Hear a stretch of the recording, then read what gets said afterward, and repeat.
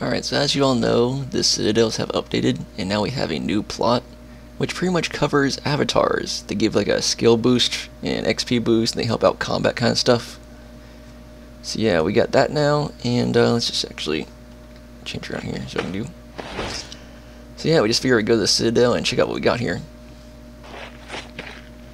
So in the Citadel tab, actually no, it's a mini-map. That's gonna get done emoting. Go into the mini-map, and you go to this part here, customization. I actually checked in here, it's not under buildings. It's actually customization, because it's right here. This red spot in the main part there. And based on whatever your layout looks like, look for the big yellow brownish section, click on that. Click Avatar Habitat. Basic cost 3,000 timber, medium cost 30,000 timber and 30,000 precious bars. And the grand is the same as before, but also adds on 30,000 rations. We're going for the best, so that's what we're going to buy. Cancel the order, we'll lose all progress towards it, so do not click cancel unless you want to be fucked in the ass. Moving on. Now we have new resource goals, so that means after all the upkeep is paid for everything, it is all checked on green, it'll be all the way down to the bottom part. Will be all green once all your stuff's paid up, which we're not yet. We're about right there, the first thing. But the upgrades, this here, not enough full members have visited this week. Okay, so more people need to visit the Citadel to upgrade this, and also we're going to need another 23.6 thousand timber, 30,000 precious bars, and 25.2 thousand. Apparently he's in the Citadel with you. Rations. Yep. I just told him, okay. Okay, so 30,000 timber we're going to need. Let's go back to this here. Click the upgrades. And timber, it's going to show your upkeep, which is 7090. We're going to add 30,000 to that, so 37090. Yeah, just PK Derek. Enter. I PK'd another lock set when too. it's done. So that means once that's done for the goal, it will lock it until everything else is done, and then it will unlock after that. Manual lock pretty much overrides everything. Oh my god, this fucking ventrilo is annoying. Back to that later. Manual lock overrides everything, so god damn it, pop up. Try this again. The lock on target makes it so when your goal gets set, it will lock, and once all goals are met, it will unlock. Manual lock makes it preventable from anybody gathering it. Go down to, actually, what's the next upgrade? Next thing is precious bars. We need 30,000 precious bars. So back to the bar graph, back to precious bars, and 30,000. So that means the upkeep is 4690. That means we need 34690. 690, enter. And lock when that's done. Back to upgrades again, once more. The very last thing it needs is 30,000 rations. So bar graph, get that to rations. Upkeep is 8920, so you're gonna need 30,000, so it's 38920. Type that in, 38920, enter, and click this here.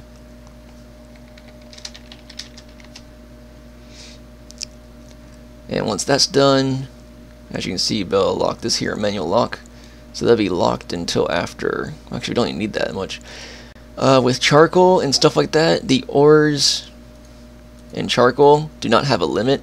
So you might want to just click on there somewhere and click like, you know, like, I don't know, say 8,000 and then lock after that. So once they get 8,000, they will have to make bars and tell someone to come in the Citadel and reset the lock. Which when you reset the lock, you click here once, click there again. It resets the lock, so now once that's reached again, it will lock again. You can do the same thing for this here. 8,000, and lock when it gets to that goal. And also for the precious ores, so go 8,000, and lock when it gets there. Which on bars, we only need 3920, so let's just change that down a little bit.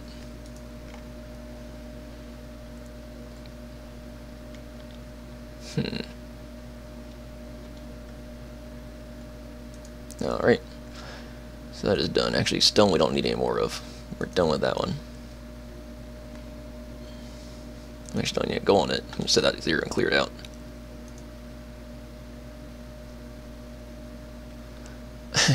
Amber. Ugh. So anyway, with that said and done, now we are set to go back out to the Citadel.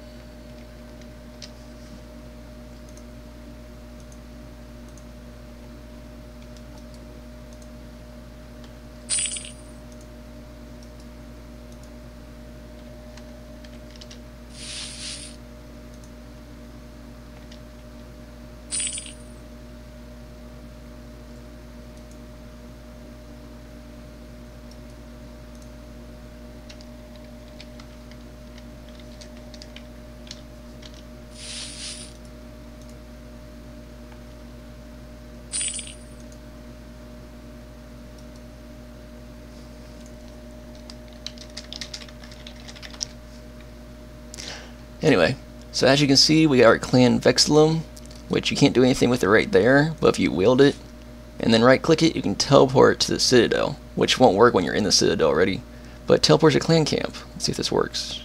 Nope, can't do it from here. So, you can teleport right to the portal and then enter, and it comes to where we're at here. Another nifty little thing is this cave. You can click Fealty Reward from here, or you can have it on and right click Fealty Reward. Fealty pretty much gives you 9,000 XP and any skill that's 90 or above. As you can see here, it's about like, 8,000, 9,000, 7,000, depends what the skill level is on what you get. So, put it on hit points and confirm. And ta-da, I just got 9,000 hit points XP. Every week you can do this. I wonder if I might get to that.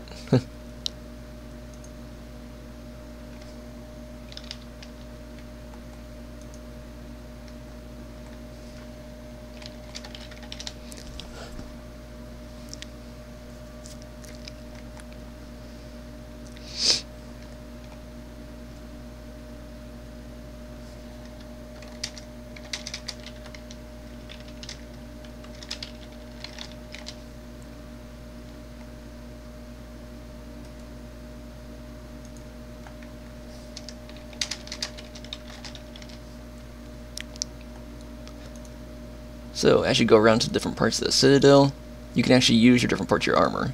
So for right now, let's just remove this, remove that, put it in the bank. The bank is right here. So let's head over this way here, right click, and go to the banker. Put this in, put that in. Things that you can be able to use for boosted XP is a lumberjack set for woodcutting timber, the golden mining set for mining the stone, ore, and precious ore. Things that do not work in Citadel is a fire making ring and gloves.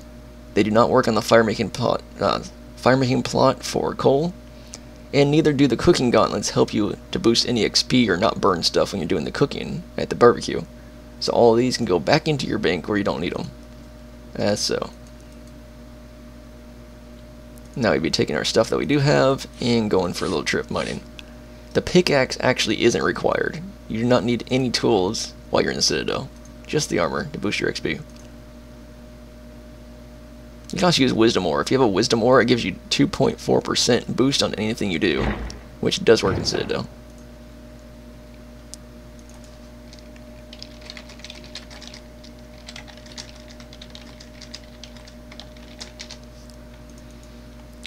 Instead of running, you can actually teleport. Click on this here and teleport to woodcut or mining, as such. Now when I change out my mining outfit into my woodcutting outfit, you just go around to the tree here, and you click on the different branches on it. When you click on a branch, it will stay there in AFK woodcut for a while.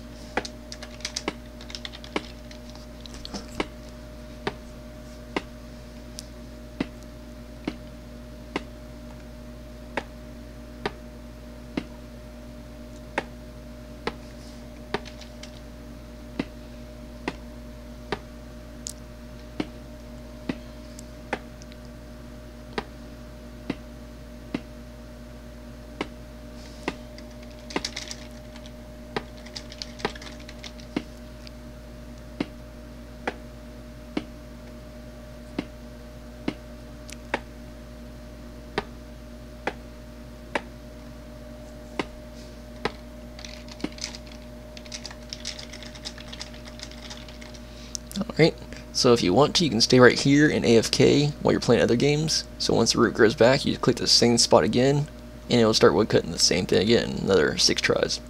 Or you can click to the next route if you don't want to wait.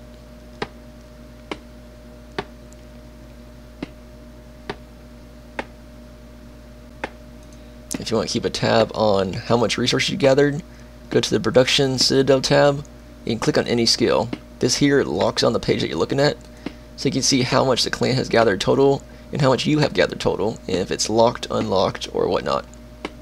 It also shows what tier number it is and what it is. Summoning is the obelisk. You have cloth is crafting at the loom. Also, you can check out your total resources gathered and your total like cap that you can get. Once you get to the cap, you can't gather any more for that week until the next week begins. There's your precious bars goal and how much clan has gathered so far and how much you have gathered so far, and it's showing the pending lock once the goal is met. To check out when the Citadel resets, the build cycle begins in 6 days, 18 hours, and 16 minutes. And 32 members of the clan have visited Citadel this week. And it's in the red because you need at least, I think, like 40 or 45 people must visit a Citadel or else it downgrades 1 level.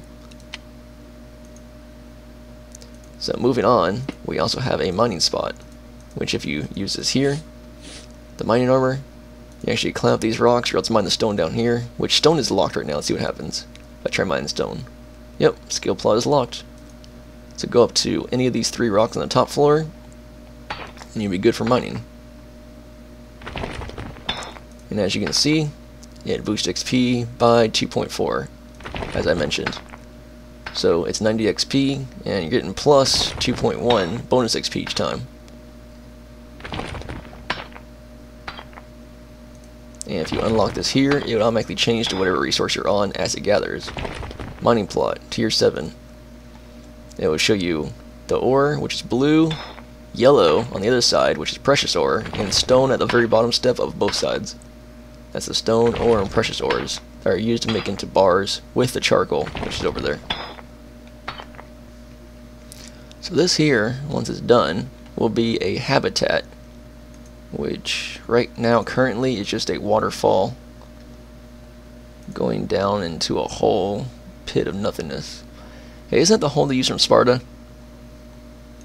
Well, anyway, so this gigantic gaping hole, which I'm not referring to your mom, but this here will become the, I guess, place where you come to get your clan avatars and recharge them and stuff like that.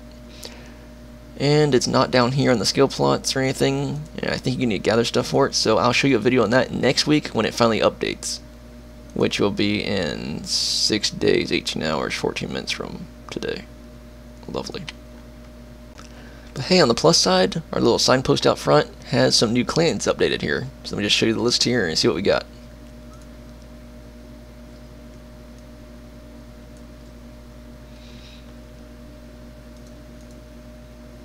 Alright, so first clan on the list is called Invalid Meow, which is Amber Meow's clan chat.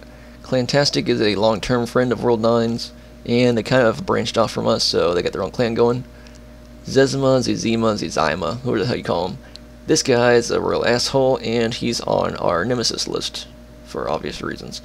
Wolf is actually a allied clan. They actually share World 9 with us. We see them around, stuff like that. Made friends with them, and same thing for Union of Heroes.